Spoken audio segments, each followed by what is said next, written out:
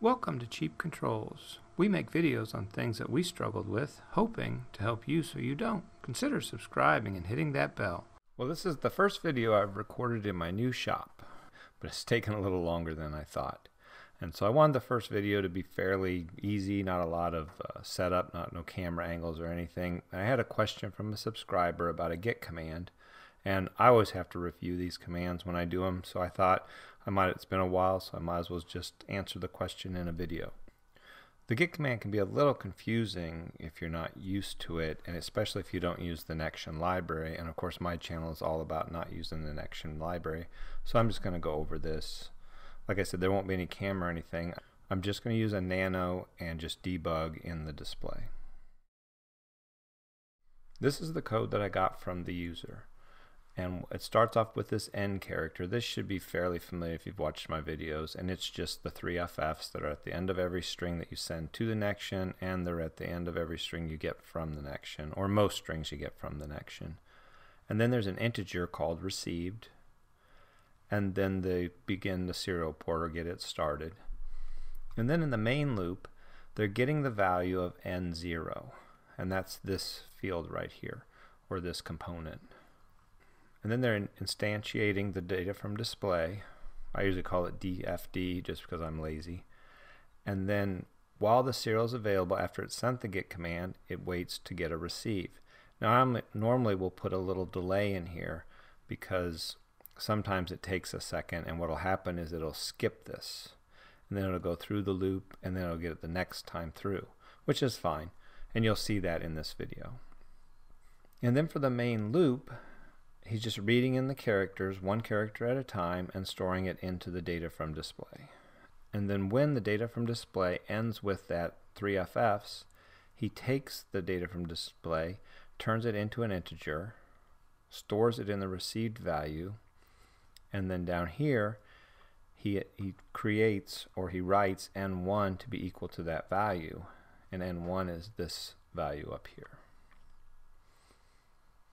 Now I added this delay of 5 seconds down here just so that it can slow it all down and I can show you in the debug what's going on. So now I'm going to go over to the Nextion. We're going to run it in debug, and as long as you're not writing to it, you can turn the debug on and you can use the same port. And in this case we're using COM4. I'm going to load this into the nano, and then I'm going to switch over to the Nextion debug mode. And now in this display, we're not doing very much. This value has no events, or the N0 has no events, N1 has no events. B7, all it does is increment N0, and B8 decrements N0. So at no point is the Nextion sending data to the Arduino. The only way the Arduino is getting it is through the get command, and then waiting for the Nextion to reply. I'm going to run this in debug.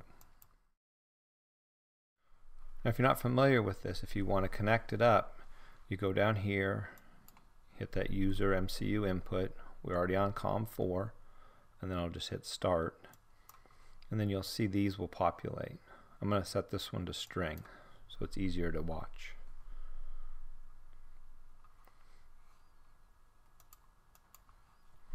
And you can see that it's receiving, the Nextion is receiving get n0.val, and then it replies with the value, which is zeros. Now this is replying in hex, and we're seeing decimal up here. So I'm going to go to 20. I'm going to start it again.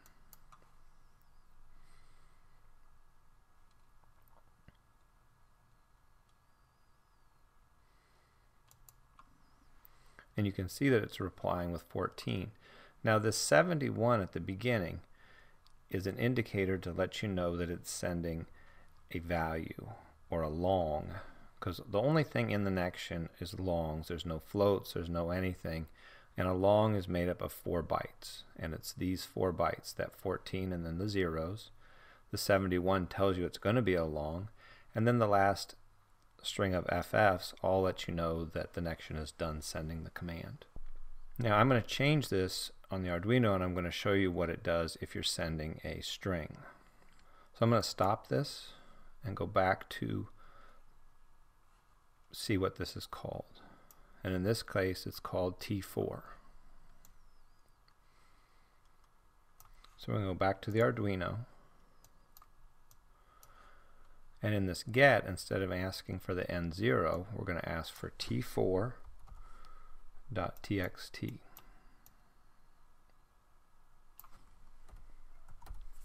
Now it's going to break everything down here because we're not getting any sort of value anymore, but I just want to show you that that 71 will change. Now you do have to stop this. If you notice, I didn't stop it, and so I had to come back here, stop this, and then upload it. Since I'm using the same serial port for both the Nextion debug and to upload the data to the Arduino, you can have issues. So now we'll start it again.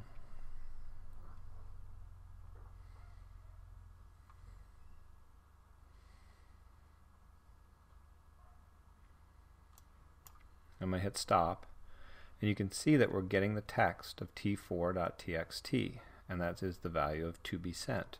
So if I switch this over to a string,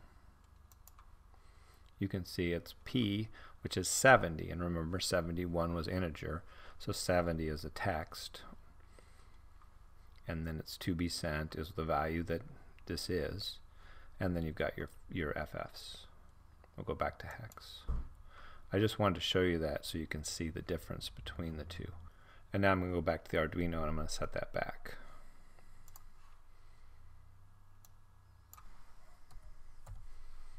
And you also have to change this to value because we're looking for a value and not the text.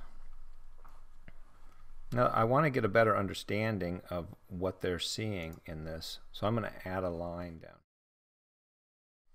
So we're going to put serial print line data from display. So we're going to print what they're trying to convert to an int, and then we're also going to print out the value of received of what that is converted into. I'm going to upload this, and then we'll see what we get in the debug window. So now we're back and we'll start this again. We already have a 20 loaded in there, so we should go back to where we're seeing the 20.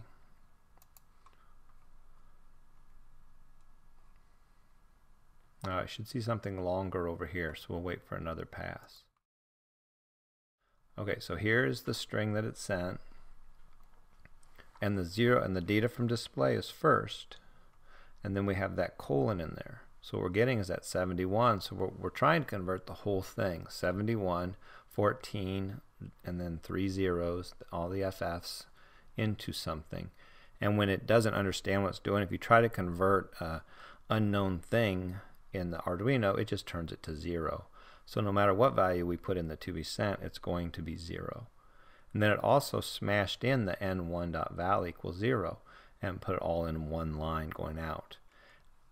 Well, what that does over here is, since the Nextion doesn't understand it, so if the Nextion gets a string in that it doesn't understand, it's gonna think it's some sort of crazy variable, and it's not going to understand it.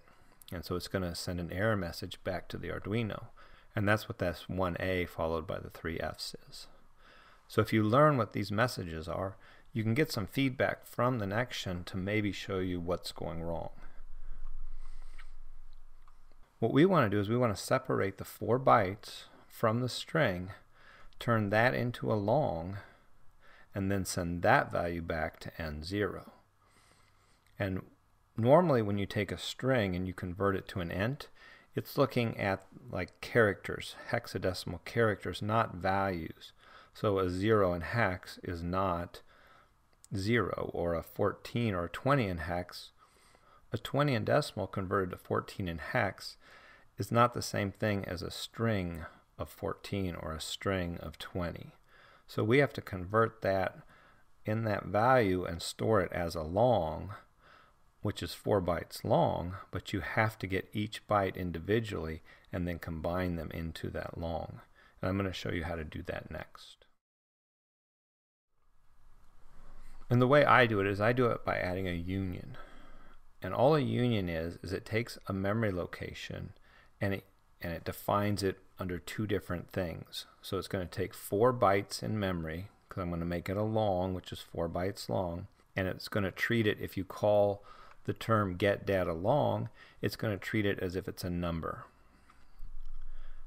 if you call get data byte array, it's going to treat it as if it's a 4-byte array. And then that way when we call the 1, we can access individual bytes pretty easily. But if we call the get data long, this one up here, then it will look just as if it's a long, just as if it's an integer kind of a thing. But instead of an integer, it would be a long. And the way you call it is you use this get data union and then a decimal point and then whichever one you want to actually use in that instance. So now we'll go back to after we've collected the data into data from display, and we'll get those characters.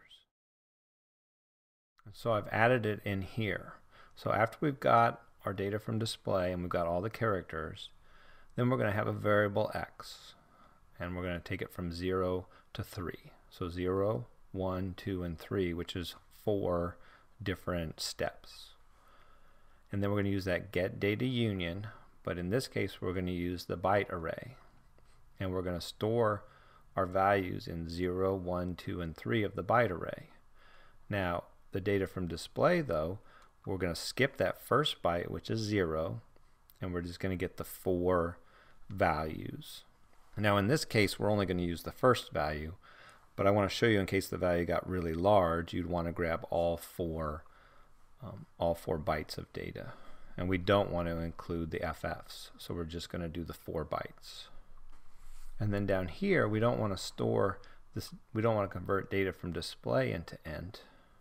We just want to make received equal to something else. And in this case, this is where we've stored the data into the byte array, but now we're going to reference it as that long. So we're going to make received equal to the get data union dot get data long. We're going to run this again. We may get an error because I'm still printing that long character, and then it's going to smash this down here into it, that n1.value. But you'll see now that the received should be replying back with the data that we're sending it. Okay, so now we'll start it.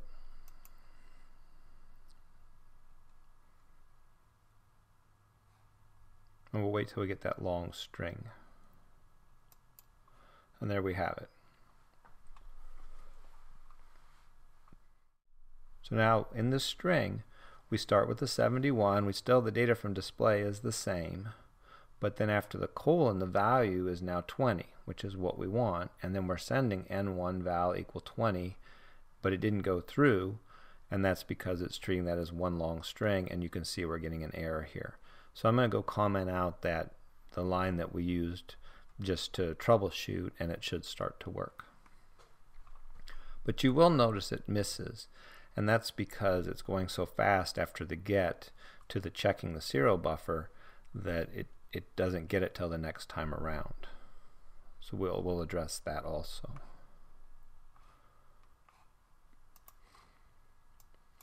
So in here all we have to do is comment that out.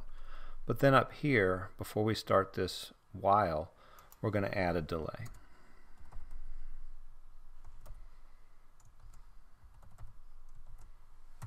I'm just going to delay 100 milliseconds, and that should give it enough time to respond. I would do this differently. If you've watched some of my past videos, I use an asynchronous delay to check for when the serial is available. But for this example, I think this is fine, because I really just wanted to go over the union and how that works. So let's upload this and see if it helps. I'll hit start, and then we shouldn't see the string anymore. We should just see the get n0.val and then n1.val equals whatever value is up here. And there we go. It changed it. Now if I go plus to 30, changes it, go down to 10.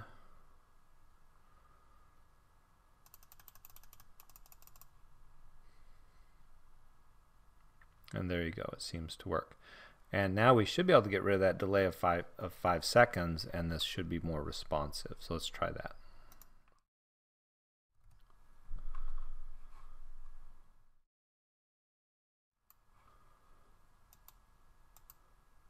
And now it's much more responsive. But you can also see if I clear this, it fills it a lot faster. Same with over here.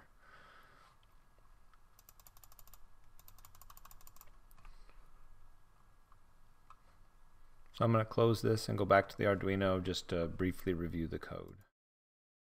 The main thing with the Arduino and the Nextion is if you're not using the library, you're getting the raw data from the Nextion. So whether you're sending something directly from the Nextion, using the print from the Nextion, or if you're using the get command to request something, you get a long string. And what you have to do is you have to parse that string. You have to pull the values that you wanted. In this case, we wanted to skip the first character that came through, that's 70 or 71, that lets us know it's a string or an integer. And then you wanted to get the next 4 characters and turn that into a long, but it's coming through in raw format as a long, which is 4 bytes long, and you had to convert that back into a long, and that can be a little difficult. So what we did is we created this union. So we're able to take the bytes one at a time, store them in the memory locations, and then access that exact same memory location as a long. If you want me to go into more detail on that, I believe I have a video and I'll put a link up about it, but if that doesn't even cover it, then put some comments in and I'll consider making a video on it. But for now, I hope this helped. This was my first video in my new shop. It's actually in my garage, so it's a little bit cold, and if you hear a meow every once in a while, there's a cat running around in here. Well, that's about it for this video. If you like what you saw, consider giving me a thumbs up, and also consider subscribing to the channel. Thanks for watching.